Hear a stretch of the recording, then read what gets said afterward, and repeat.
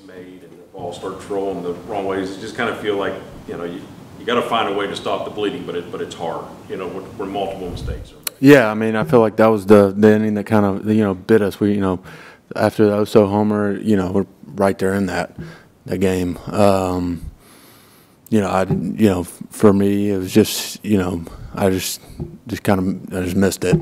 You know, I thought Max threw the ball well. You know, he battled tonight, and just snake bit.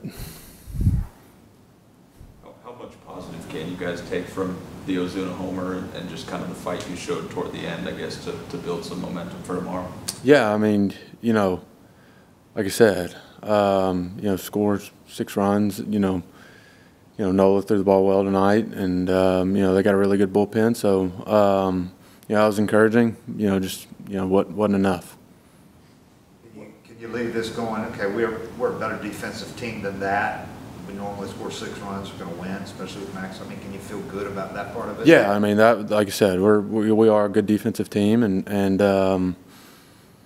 you know, it's just like you said, it was a tough inning there, and like I said, it ended up costing us.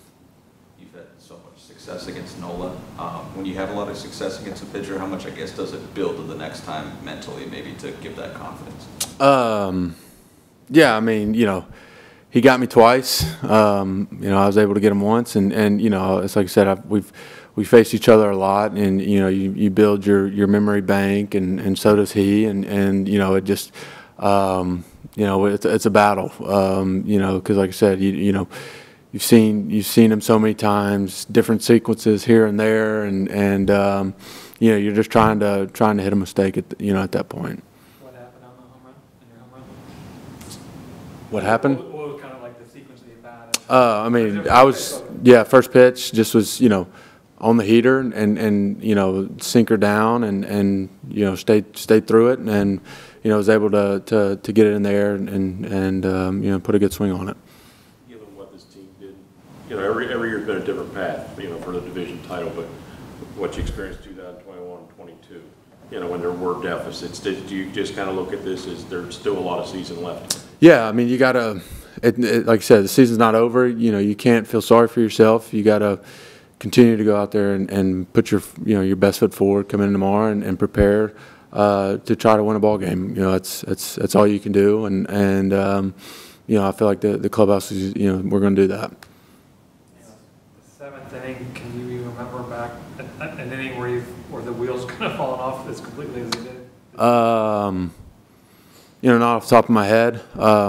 It's baseball. You try to limit the damage as much as possible. We didn't do that tonight. Thanks, Austin. Thank you. Max, if you had a chance to change anything about that second play there, or second Turner home run there, pitch selection, location, anything? I just left 2 really bad pitches over the middle of the plate, and a really good hitter hit them. It's as simple as that. Like, I didn't throw a lot of many quality pitches. They were leaking over the middle of the plate. And when you're facing a good team that has a really good approach, they're going to take advantage of that. And unfortunately, trying to get the slider down right there, and just left it middle, and he made a good swing. Was there any pitches in particular that weren't working tonight, or was it just one of those nights where nothing just felt sharp? Yeah, I mean, it was just one of those nights that I didn't really have. I had control but not command, where I was throwing strikes, but I just wasn't commanding the ball to the sides of the plate. A lot of pitches were leaking back middle instead of missing off the plate, and yeah, you saw a good team have a really good approach, and you don't just stumble into 11 hits. That second at bat against Turner, I think you were at 97 pitches. Were you surprised to get that one, or did Snit kind of give you the nod? Did you expect that? Yeah, I mean, I'm always expecting to take the ball. Doesn't matter the situation, what inning it is. I'm you know, I want that ball and I want that opportunity to get the out. I had every ounce of confidence that I was going to be able to get the job done, and unfortunately tonight I didn't. I know it comes in a loss, but how much positive can you guys take from the Ozuna home run and just the momentum shift kind of late there? I mean, as far as, I mean, outside of the one inning, I mean, our defense and our hitting was, you know, really great tonight. They brought it and definitely did enough to give us a chance to win that game. Unfortunately, I wasn't able to do that. So it's frustrating, especially when they have really good approach against a really good pitcher and, you know, can put up 5-6 runs, and normally it should be enough to get it done, but I just wasn't very good.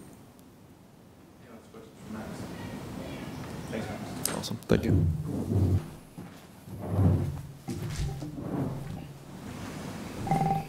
What was your thought entering that sixth inning?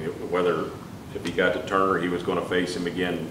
Yeah, pretty much. I mean, Max has never been one of those guys that I worry about like the third time through and all that. He always has a way of making pitches, and, you know, I mean, when it doesn't work, it's, you know, so. It looked like Abreu was going to come out and talk to him. He kind of stopped. Yeah, it was just, he was on the phone. By the time he got ready to go out there, it was too late. When he is, I think he was at 97, and then the 8-pitch walk to Stott. Was it tempting? Like, did you think about going to the bullpen, or do you have? I don't know. I just have so much confidence in Max. I think probably that's what overrides it to a fault, maybe.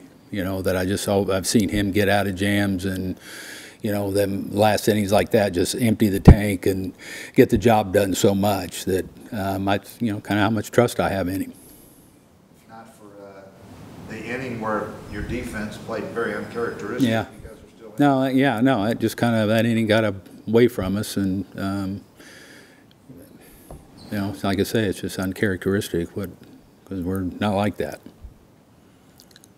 At that point, we could go and ask Jesse, but I mean, does that just look like he just broke late to get over there? Yeah, I think it was just late getting over there.